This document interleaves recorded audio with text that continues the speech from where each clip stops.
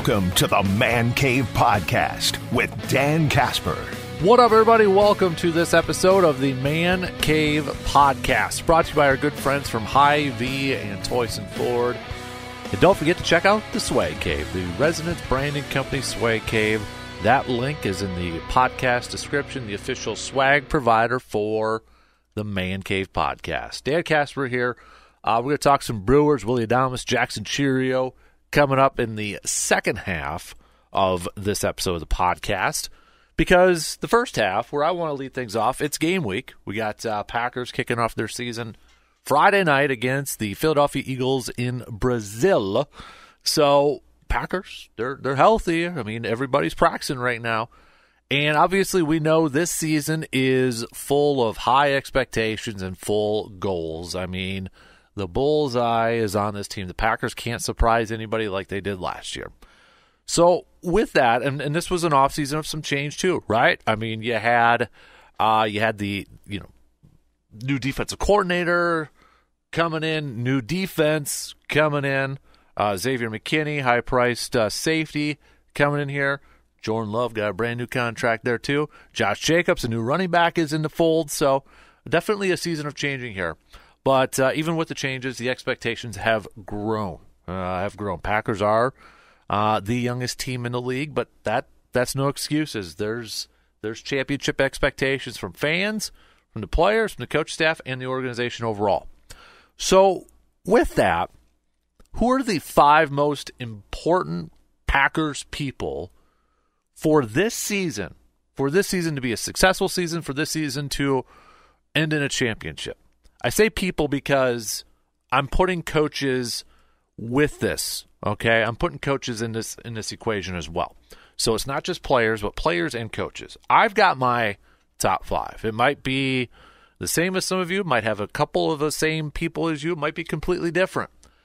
And the thing is, I think we could probably expand it to a top 10, top 15, right? I mean, there's a lot. It's all hands on deck. I mean, that's why they say football is the ultimate team game. But I'm going to narrow it down to just 5. And this is just in my opinion.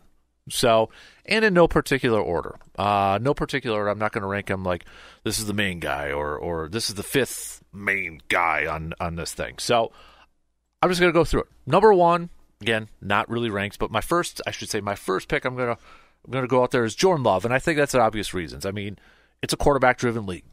Okay? It's a quarterback-driven league. You need some really good quarterback play to get to where you want to be. And Jordan Love, last year, didn't really know what to expect. Up and down to kind of begin the season, then played like the best quarterback in the entire league in the last month or so, is now being paid as the top quarterback in the league. So, we got film on him. Defensive coordinators know a little bit more about him.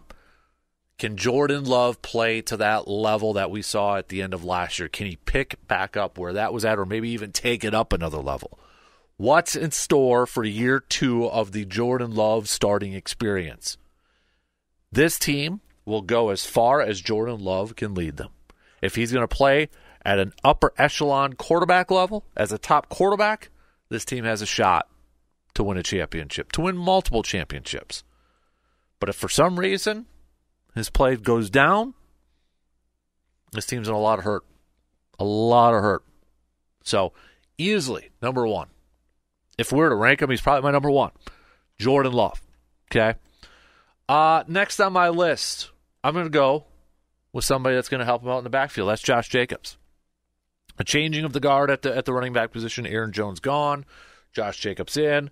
I think you're going to see more of a bell cow type of back with Josh Jacobs, but also a guy that's going to be involved in the passing game. And maybe 400 total touches, between rushing and catching the ball. That's a lot. When you think about that, 300 somewhere around there. I mean, 400 might be asking a. I mean, you're talking about, maybe, I don't know. Well, where should that line be? The thing is, Josh Jacobs is going to be utilized a lot, both in running and both in passing. And I think when you look at the depth of the running back position, too, with no A.J. Dillon, Josh Jacobs is going to be asked even for a little bit more. He's going to be utilized a little bit more. He's going to be your 3-down back, okay? involved in running, involved in passing.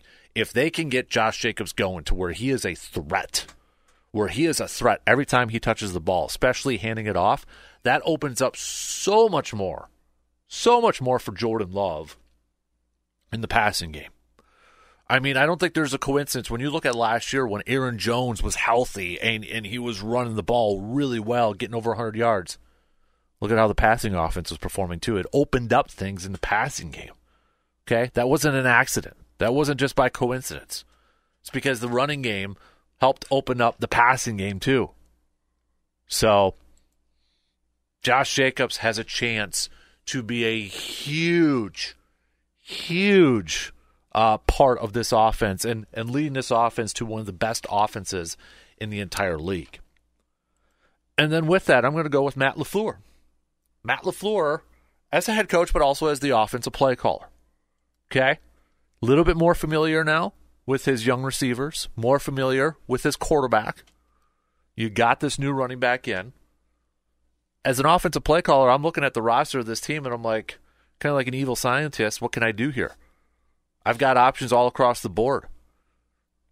And I thought Matt LaFleur last year, towards the playoffs, into the playoffs, was always like a step ahead of the opposing defensive play callers. Can he continue to do that this season? Can he continue to do that throughout the season and into the postseason, hopefully towards a championship? Staying one step ahead of the opposing defensive play callers. That's where Matt LaFleur has to be. This is, I think, a chance for Matt LaFleur to really establish himself, if there was any doubters out there, as one of the premier offensive play callers, head coaches in the game. Last year was a big year for him. No Aaron Rodgers, can't use that excuse. Okay, he's got a new young quarterback. This will really showcase what kind of play caller he is.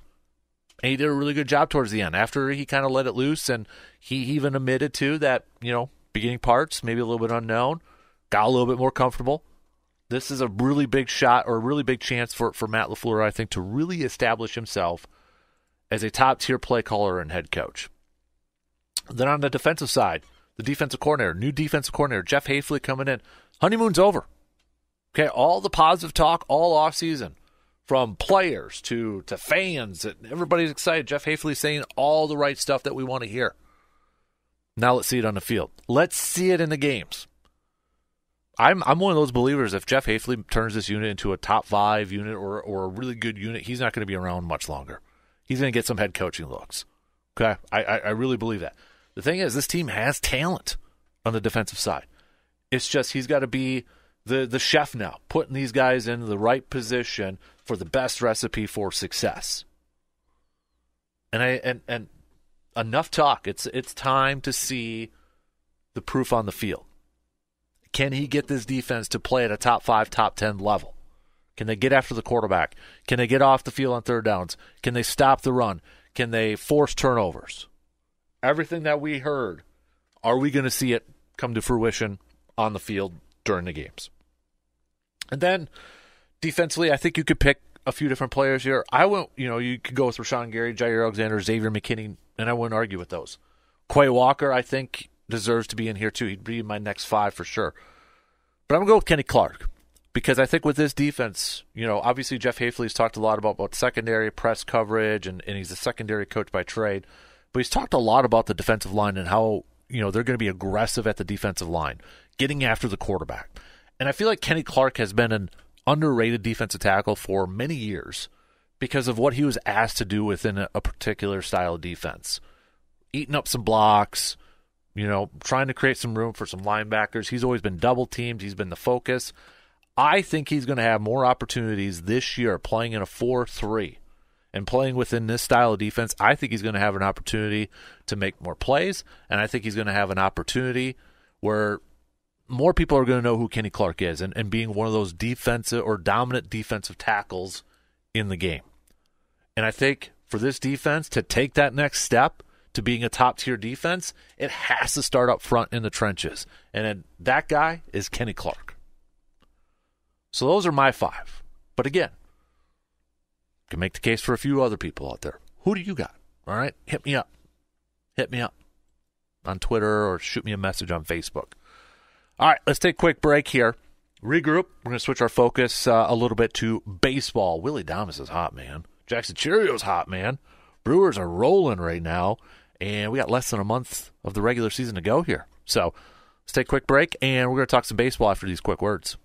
Get ready for football season with Hy-Vee. Whether you're tailgating at the game or having a party at your home, Hy-Vee has all the essentials you need for game day. From meats to put on the grills to snacks and beverages, including their huge wine and spirits department, Hy-Vee is your tailgating headquarters. And don't forget to check out their sports shop too, where you can get some swag to help cheer on your favorite team, including the local high schools. It's football season. Score a touchdown with all of your football needs with Hy-Vee in Eau Claire. We're getting set for another busy travel. With the Lucky Land Slots, you can get lucky just about anywhere. This is your captain speaking. We've got clear runway and the weather's fine, but we're just going to circle up here a while and get lucky. No, nothing like that. It's just these cash prizes add up quick. So I suggest you sit back, keep your tray table upright, and start getting lucky. Play for free at LuckyLandSlots.com. Are you feeling lucky? No purchase necessary. VGW Group. Void where prohibited by law. 18+. Terms and conditions apply.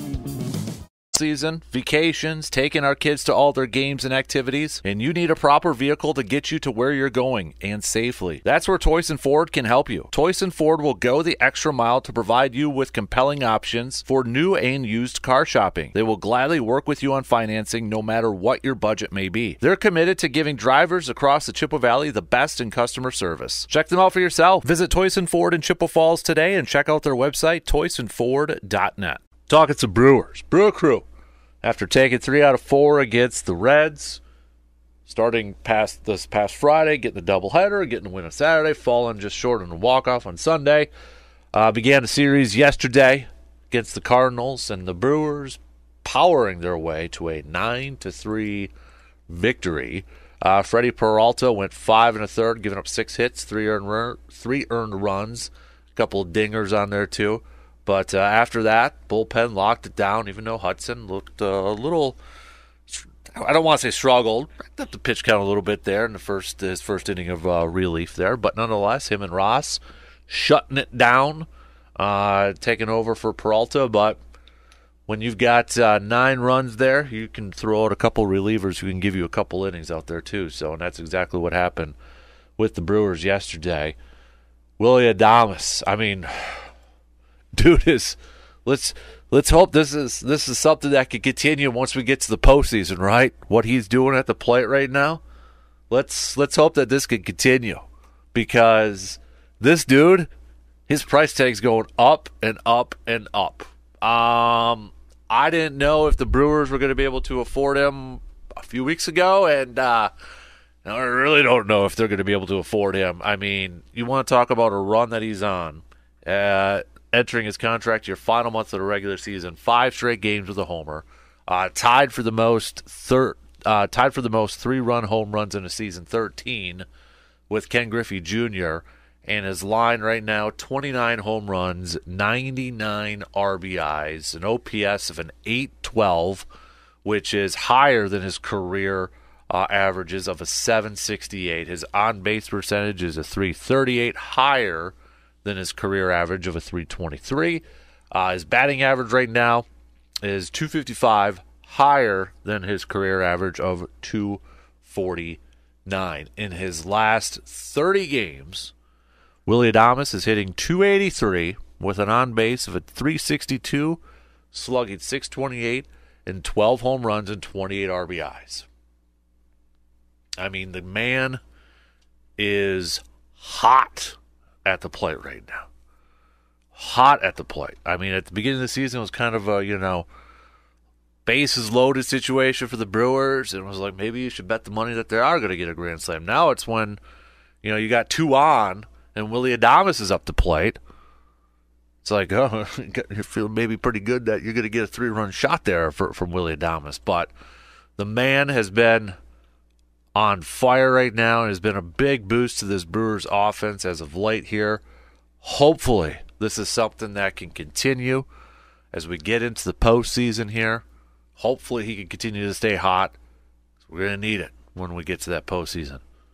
We're going to need it for a long playoff stretch there. Willy Adames staying hot at the plate. Speaking of staying hot at the plate, Jackson Chourio, man. I mean, this kid is riding confidence. Apparently he called a shot yesterday. Before the guys are on, before the guys are on base. Apparently he called a shot. It was going to be a grand slam. Goes out there and does it. And I love it too because he's having a very successful season. So you're starting to hear more stories come out about him. And, more interviews are obviously done with him, and reporters are asking questions to his teammates about him and such. And the teammates always talk about, he just oozes confidence. Like, he'll go up to Freddie Peralta and just kind of have fun and say, see how good I am in that. And I was reading a little bit from, I think it was Kurt Hogg from the Milwaukee Journal-Sentinel, talking about, rookie with a lot of confidence, maybe giving some flashbacks to a Ryan Braun, who came in as a rookie with a ton of confidence too. But, I mean, when you're playing this well, how do you not have all the confidence in the world? And again, I know I've said this a few times when it's come to Jackson Chourio. I don't see him too often where he doesn't have a smile, even when he's rounding the bases. After his grand slam yesterday, dude's just got this big grin on his face going around. The kid is having fun. The thing is, remember, he's a kid. He's 20 years old. He's 20 freaking years old. He doesn't know any better right now.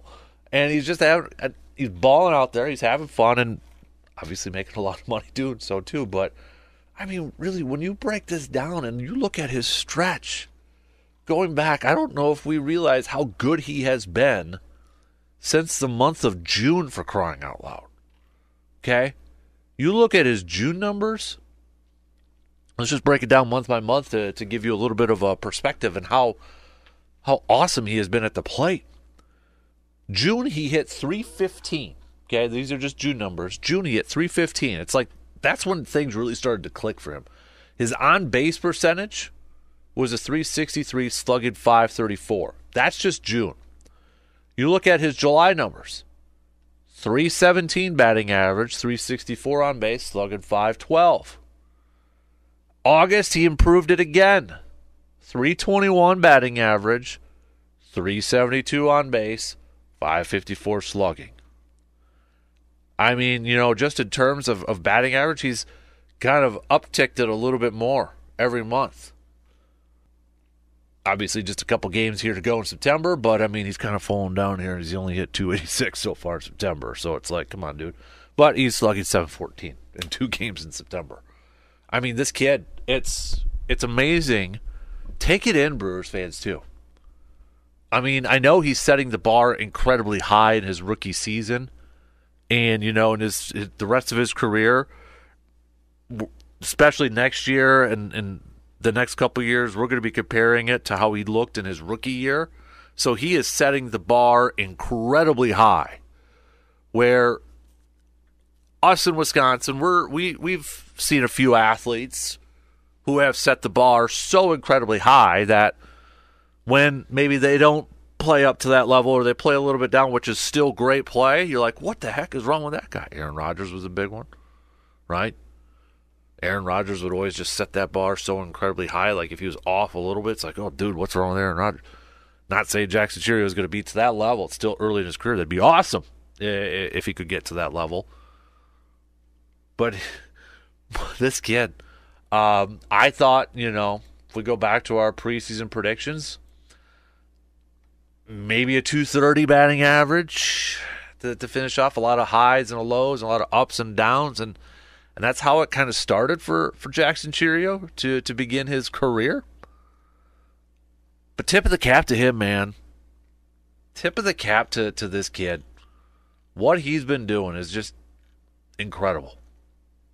And what he's been doing, especially since the month of June. We've talked about, it was like June maybe for some rookies on this team to really kick it off. Tobias Myers, we've talked about him, his ERA and how he's looked since the month of June. One of the best pitchers in Major League Baseball since the month of June. Jackson Chourio is easily one of the best players in all of Major League Baseball since the month of June. I mean, this team is rolling right now. Got to be feeling pretty good right now where things are at. Taking 3 out of 4 against the Reds. taking this one against St. Louis. You're tied for the second most wins in all of Major League Baseball right now. The only team that's higher than you in wins is the Dodgers. And that's by 2 games. You're tied with Philly, who you're battling it out right now for a top 2 seed. And right now, the top 3 teams in the National League, they're playing some really good baseball. And that's why the Brewers haven't been able to make up a lot of ground on them. It's always kind of hovered 1.5, 2 back from the top spot there. Because the Dodgers are 7-3 in their last 10. Philly's 7-3 in their last 10. Brewers are 7-3 in their last 10. I mean, the top 3 teams in the National League in this final month of the regular season here, they're playing good baseball right now. They're playing some good baseball. Another team, too, you got to just saying, good thing that they've got a nice lead, but Cubbies are playing some good baseball, too. They're 8-2 in their last 10 games right now.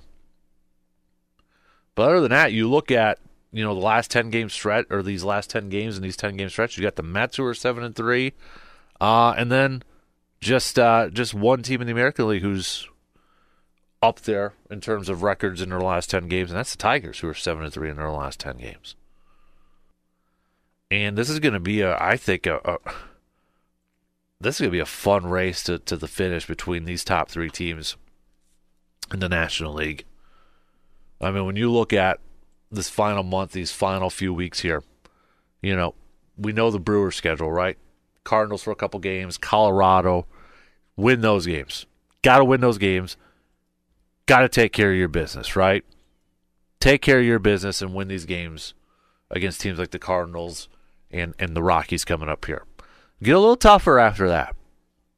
You got San Francisco for 3 games. You just got done with them at 3 at home, but you're going to be on the road. And then that stretch. Not to overlook that 3-game series against San Francisco. But you got Arizona for 3 on the road. Then you're back at home against Philadelphia starting on the 16th. Man. Whew. And then right after that, by the way, 4 games against Arizona. So that stretch from like the 13th all the way to the 22nd, that could tell us a lot where the standings, or how the standings are going to look entering that final week of the regular season for Major League Baseball. It is a huge couple weeks there for the Brewers coming up here starting next weekend. But when you're looking at the upcoming schedule here too, if we're kind of doing, scoreboard watching here a little bit, we're like, okay, what's the Dodgers schedule look like? What does Philly's schedule look like compared to the Brewers here? Well, Dodgers got 2 quick games against the Angels starting today. But then they're home against the Guardians, home against the Cubs. We just said Cubs playing really good baseball, 8-2 in their last 10. Maybe one of the better teams in baseball. I should say hottest teams in baseball as of late. Then they're on the road with 4 games against Atlanta. Marlins, Rockies, throw the Padres in there, then the Rockies to finish up the season. Philadelphia, meanwhile, they've got 2 games on the road against the Blue Jays. Then they're on the road against the Marlins. Then Tampa Bay. Then the Mets, who are fighting for a wild card spot. Then you got those 3 games against the Brewers. Mets for 4. Cubs. We'll see if the Cubs at that point maybe trying to get it to a wild card spot, and then they finish up against Washington. I don't know. There's not really. I don't think there's a schedule that just screams like, "Oh, that is way harder than everybody else," or that is so much easier than somebody else. Especially when it comes to baseball, I don't know. But that's kind of where things are at. I'm at that point now where I'm doing a little scoreboard watching. All right, did Philly win that game? Did they lose that game? What about the Dodgers? What are they doing in that game? This is going to be an awesome, just from a pure baseball sense, what a race to the finish here coming up here. And then you got, we mentioned the Mets are just a half game out from a wild card spot. They're 7-3 in their last 10, but they've won 5 in a row. And they're chasing their division rival, the Braves, right now. Cubbies 3.5 back. So, lots to play for you in the National League. The American League is still, I feel like we've got our teams, but you're still kind of competing for maybe some divisions here because, Yankees and Baltimore, right now the Yankees are holding on by the slimmest of margins to that division. Cleveland back in the driver's seats for their division after the Kansas City Royals have lost their last 6 in a row. Houston's leading their division, then Baltimore, Minnesota, Kansas City. But then you got Boston, who's the next closest team, and they're 4.5 out. But back to the Brewers here. Joe Ross yesterday came in for relief, closed out the game, finished off the game 2 innings. 2 innings of work here. It sure seems like moving Joe Ross to the bullpen here has been a move that not only benefited the Brewers, but I think has benefited Joe Ross. Joe Ross began the season. We all remember signing in the offseason is like, oh, okay, that's a typical Brewer move, hoping to maybe get something out of nothing here that was viewed as kind of a nothing. Not a big signing by any means, maybe a little bit of a reclamation project. And ups and downs, maybe a little bit more downs as of late. But ever since his move to the bullpen, Joe Ross has kind of been a different pitcher. He has allowed, since August 6th, so we're talking, and it's only 8 games here, but he's pitched in 15 total innings. He's allowed 1 earned run, and that 1 earned run came in his second game on August 11th, where he actually pitched 3 innings. 1 hit, 1 earned run, couple walks on there. Other than that, nothing. This is his lines. August 6th, 2 innings, 1 hit, 1 strikeout, no earned runs. 3 innings, 1 hit, 1 earned run, couple walks, 3 strikeouts. 1 inning, 1 hit. 2 innings, 2 hits, no runs. 1 inning, 1 hit. 2 innings, 1 hit. 2 innings, 1 hit, all 3 Ks. And then yesterday, 2 innings, no hits, 4 Ks. Brewers, once they get, and it sounds like, Nick Mears is going to be coming back, Kobe Milner's going to be coming back here. You look at now with the bullpen, you look at Aaron Ashby, who's putting up 99 miles per hour on the radar gun here. And then you got DL Hall, who had a fantastic start the other day. Now, all of a sudden, the Brewers pitching, whether it's starters or bullpen, you're in a situation now where you've got some tough decisions when you get to playoff rosters and assuming everybody's healthy at that point. I mean, Joe Ross has transitioned very nicely into the bullpen. You bring in Aaron Ashby as a bullpen option now. You look at what DL Hall just did. Mears is going to be coming back. Is he a part of that equation? Kobe Milner. We know Devin Williams, Trevor McGill's back. I mean, now what was kind of a weakness because of injuries throughout the majority part of the season, it's trending to where Brewers got a ton of options. Really, when you look at it, I mean, whether it's a starter or whether it's bullpen, they're going to have some options. They're really going to have some options. And depending on how things shake out when they clinch and where they're at, I mean, I'm hoping they're still competing for a top 2 spot. But depending on how everything shakes out, might have some guys that have plenty of rest here too heading into this postseason. I mean, this has been a fantastic run right now for the Brewers. So, all right, hey, that's going to do it for us on this episode of the Man Cave Podcast, brought to you by our good friends from Hy-Vee and Toyson Ford. Until next time, I'm Dan Casper, and I will talk to you on the next episode of the Man Cave Podcast.